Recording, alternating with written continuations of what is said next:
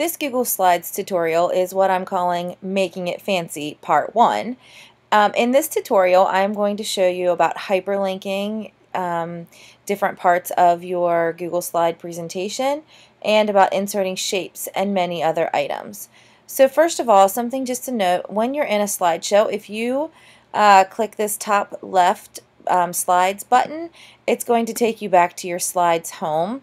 Again, this is where if you go to slides.google.com, log in with your WCPS username and password, this is where that's going to bring you to.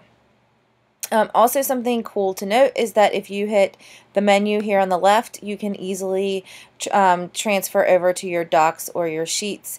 You can also go into your Google Drive, which I'll show you in a later tutorial about how and where your presentations show up there, and you can change some of your settings. So I'm going to go into our Sample 2 presentation. And the first thing that I'm going to do is add a new slide. So I'm going to click here because I want my next slide to be after slide 2. I'm going to go to New Slide. Now, it automatically brings it up in this format. However, if I wanted to change that, I could just go to Slide, and there's one that's called Apply Layout. So you can actually look through these, and they have many different kinds of slides that are prearranged for you. So here's one like with a caption, so you could insert your picture and your caption below. I'm going to try that one. So speaking of inserting things, if you go into the Insert tab here at the top, you can add, we've already talked about adding images, but you can add videos, you can add word art just like you would in Microsoft Word, you can add a variety of types of lines including scribble, you can add shapes, all different options of shapes, and you can add also a table. So let's just say I wanted to add a shape of a, let's see, I'll go with the heart. Okay, so once that you have the tool up, you just click and drag. Now again, with the shapes, you can format their fill color by clicking up here. Tons of different options with that. Again, we could spend all day talking about the different ways that you can format these shapes and things that you insert. Also under Insert there is, so I'm going to click off of that. Also under Insert there's something called Slide Numbers. This would allow you to put numbers on your slides almost as if you had page numbers on a Microsoft document.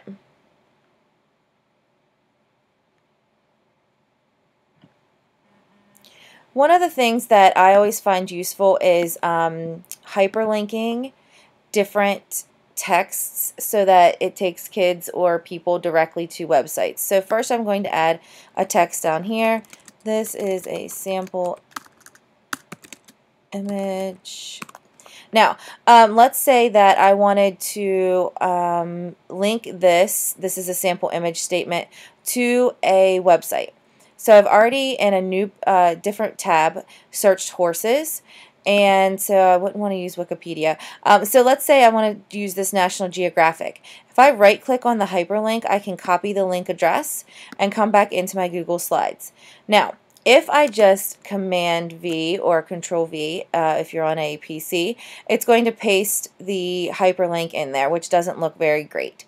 If I were actually to highlight the text that I want to hyperlink, I can then right click on it and go to link and then paste the link in there, and it's going to actually make this word a live link. Just something, just a side note, if you're on a Mac and you do Command K, it's going to bring the same thing up, and again on a PC it would be Control K, or you can go through the right click insert link option.